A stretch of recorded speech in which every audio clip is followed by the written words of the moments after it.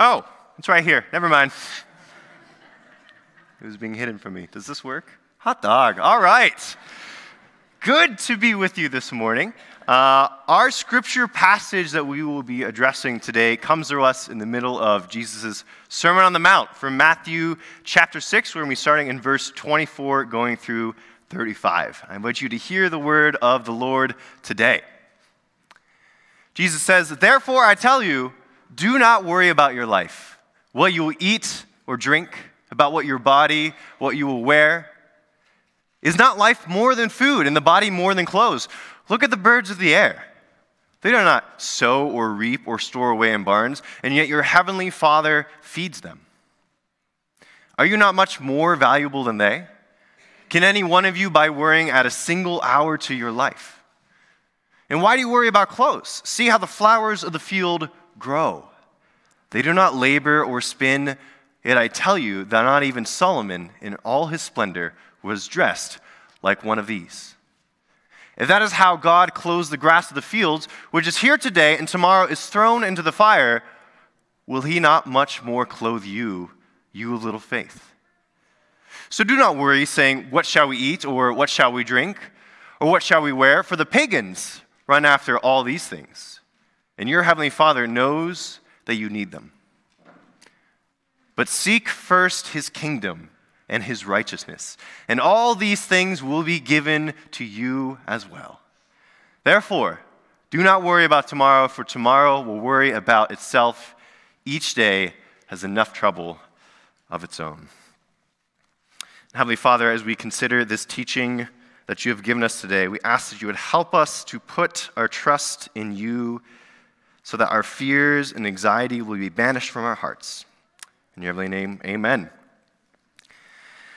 As the holiday season approaches, one thing I've learned about Christmas and the New Year's since becoming an adult, and this is a secret to all you kids out there, by the way, so don't tell anyone. This is an adult secret, just between you and me.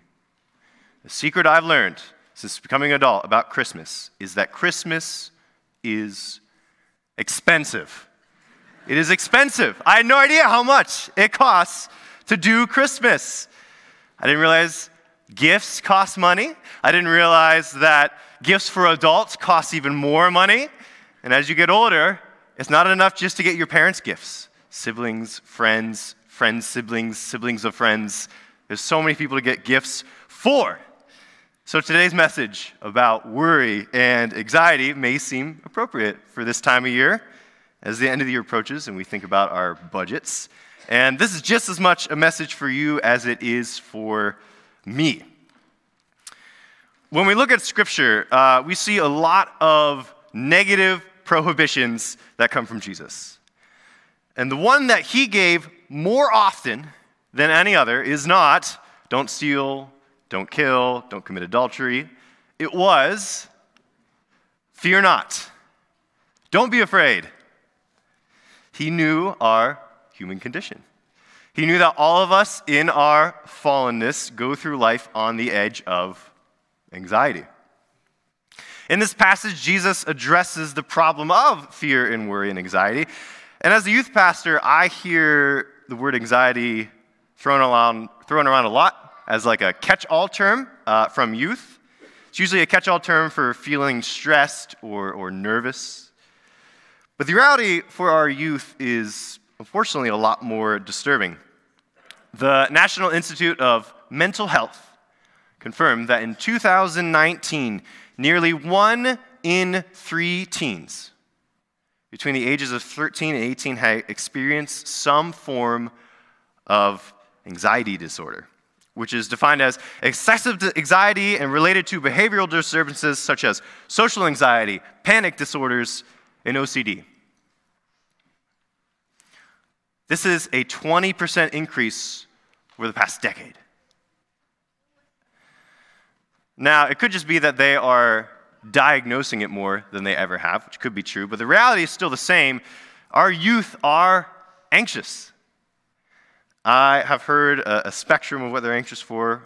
On one end, they're anxious because a girl they like didn't sit next to them at school. On the other end, it's as anxious as, I fear what the world will look like when I'm an adult. Or I don't feel a real meaning or purpose in life, and that gives me pause. If we're all honest with ourselves right now, this very morning, we all have specific anxieties and fears that are common to this life. Fears of illness, fears of loss of money, our job, our security, our grades, and so on. In this passage, Jesus addresses the anxiety and fears, and the conclusion is clear. Jesus does not want you to be anxious. It is not his desire that you fear the worries of this world. And if you are a disciple of Jesus, then you can be confident that these words this morning are for you, that you may overcome those fears. And so we look at some of the specific anxieties Jesus addresses, particularly in verse 25. Let me pull that up. Some that I am sure you are all familiar with. Therefore, I tell you, do not worry about your life, what you will eat or drink, or about your body, what you will wear. Is not life more than food, and the body more than clothes? What does this mean? How are these words to help us? It's helpful to think about, first of all, why is it our tendency to be anxious over food and clothing? And when we think about it, there really are three things we would lose if we didn't have food and clothing. First, we would lose some pleasures. Food tastes good. It's a pleasurable meal. I ate a pound of green bean casserole on Thursday. It was amazing. We would lose those pleasures if we didn't have food. Second, we would lose some human praise and admiring glances if we didn't have nice clothes, something wonderful to wear. And third, and most obvious, we would lose a long life if we had no food at all or weren't protected from the cold with warm clothes. So we get anxious about food and clothing because we don't want to lose the physical pleasures or the human praise or a long life. And to this, Jesus responds. If you are gripped by anxiety over these things, you have lost sight of the greatness of life. Life was not given primarily for physical pleasures, but for something far, far greater, the enjoyment of God. Life was not given primarily for the approval of man, but for something far, far greater, the approval of God. Life was not even given primarily for a long life on earth, but for something far, far greater, eternity with God and his kingdom to come. We ought not to be anxious about food and clothing because food and clothing cannot provide the great things, the enjoyment of God, his favor, and the hope of his eternity to come. We get anxious about life to the same extent that we fail to focus on what God has provided. We get anxious about life to the same extent that we fail to focus on what God has provided. So it seems it's not enough to just not worry. It's not enough just to not worry. Our focus, our delight, should go beyond the things this world can provide. Because life is more than these things, as Jesus says. In fact, if food and clothes were all there is to your life, if food and clothes were all there is to your life, if being comfortable and having human favor and prolonging life was all there was, you should worry. Those things can be taken from you, so you need to grab them and hold on to them like your life depended on it. That's what pagans do. Jesus says in verse 32, "For the pagans run after these things." So when you worry about these things, how are we different from the world? How would an unbeliever see any hint that you believe your life is more than this age? To worry about the same things that the world does is to say you only trust in the security that the world can provide. You can only find happiness in the things the world has to offer. So how, as a Christian, do I not worry about these things? They're in my heart, they're in my head. How do I not worry about these things? Well, before Jesus arrives at his conclusion, and really his thesis statement for this whole passage in verse 33, Jesus provides two examples of where to look for inspiration. His first inspiration comes in verse 26. Look at the birds of the air. They do not sow or reap or store away in barns, and yet your heavenly Father feeds them. Are you not much more valuable than they? What we see when we look at the birds is not a lesson in laziness. They dig their worms, they get their bugs, they make their nests, they sing their songs.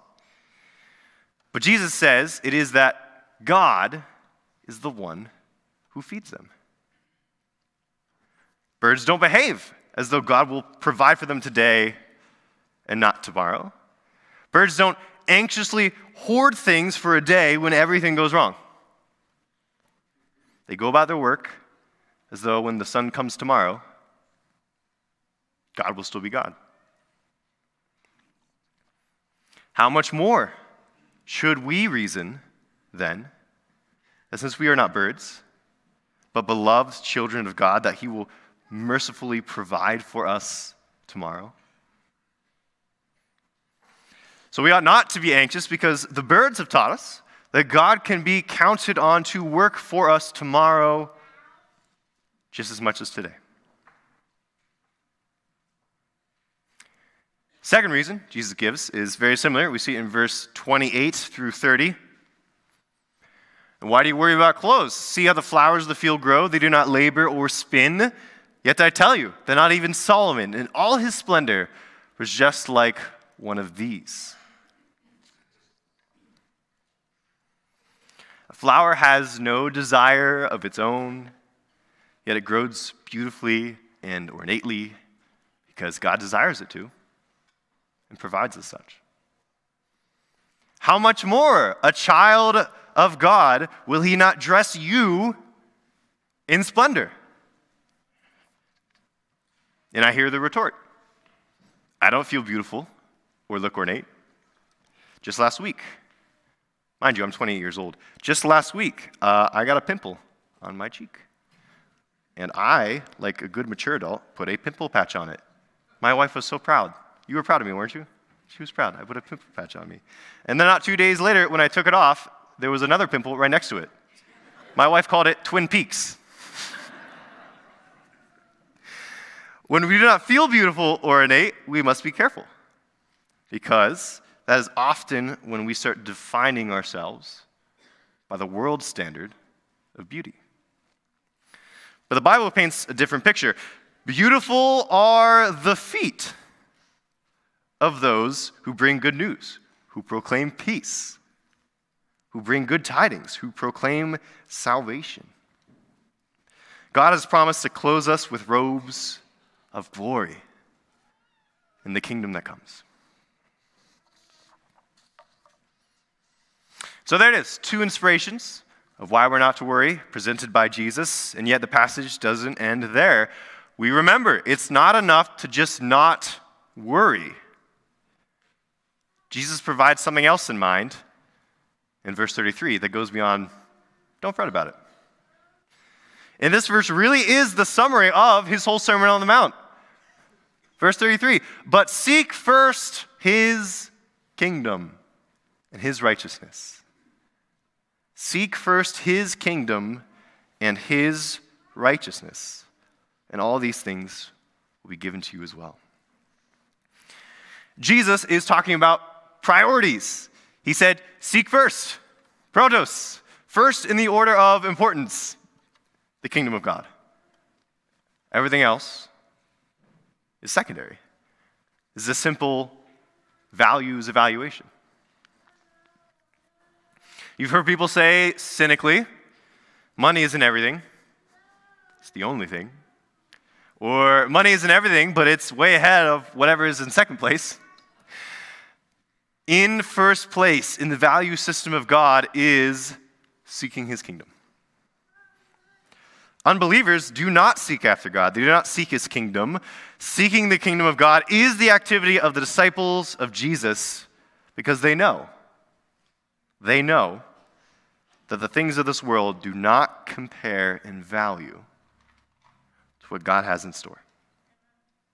Seeking the kingdom of God is the activity of the disciples of Jesus because they know that the troubles of this world are not, as Paul says in Romans 8, worth comparing to the glory that will be revealed in us.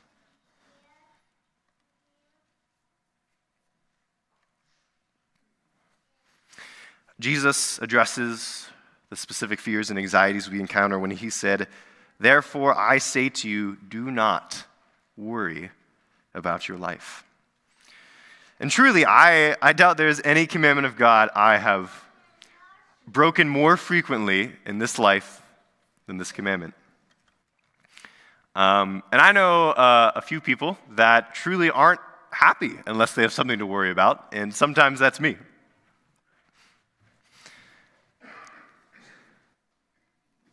But Jesus says, as king of that kingdom he speaks, "Fear not, because I am with you."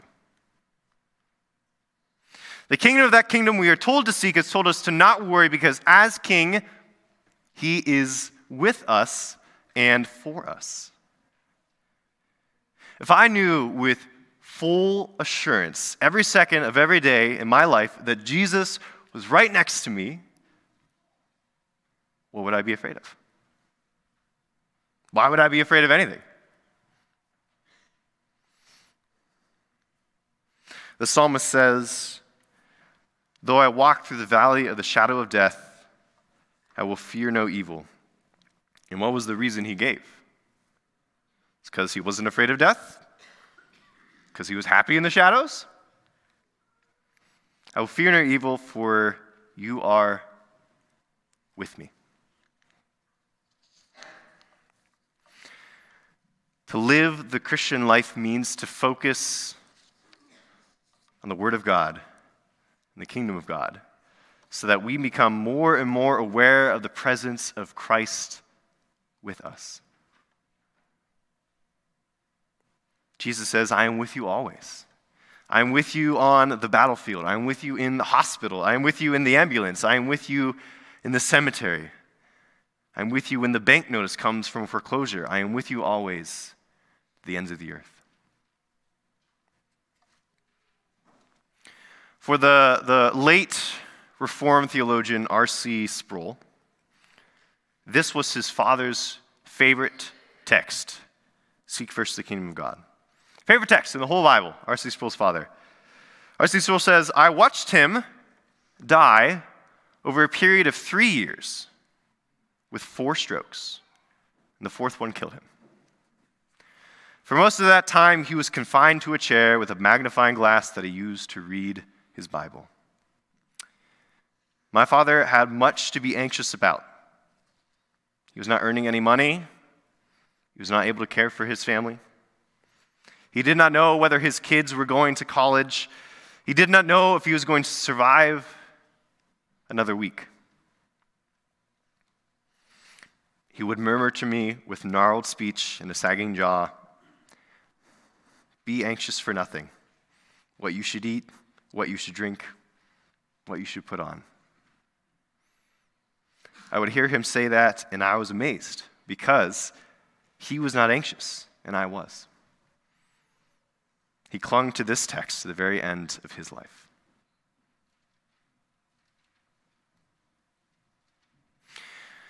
When we become disciples of Jesus, the concerns of this world, they do not go away. But what does change is our attitude towards those concerns. As Jesus says, the pagans run around concerned about all these things. But you, child of God, are given so much more. You are given a promise that the evils and hurts and brokenness of this world will come to an end. You are given a promise that the sufferings of this world will cease and you will be crowned in glory. And you are told that in the midst of those sufferings, God is with you. Seeking after the kingdom of God is the main business of the Christian life. Seek the kingdom of God, and the rest will be added unto you. Amen. And as we think about the ways that God has blessed us, God has sustained us, and as we are called to seek the kingdom, we remember that we are not deserving of it, of those good gifts to be called to his kingdom. And yet he invites us to that anyway.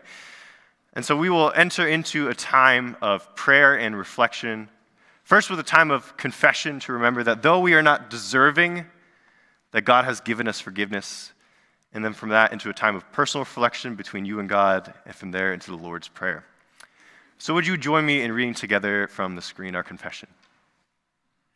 Holy God, in raising Jesus from the grave, you shattered the power of sin and death. Despite your gift of salvation through Jesus and the freedom you offer us in Christ, we remain captive to lies and fear, bound by ways that lead to death. We confess that we are so often selfish and short-sighted, quick to judge and slow to forgive. We overlook the poor and the hungry and pass by those who mourn. We turn away from the cries of the oppressed and are indifferent to the calls for peace. We despise the weak and abuse your creation. Forgive us, God of mercy, by the power of your Spirit. Renew in us a desire to love you with all we are and all we have, and to love our neighbors as ourselves. And Lord, we lift up our concerns and prayers and our hearts to you.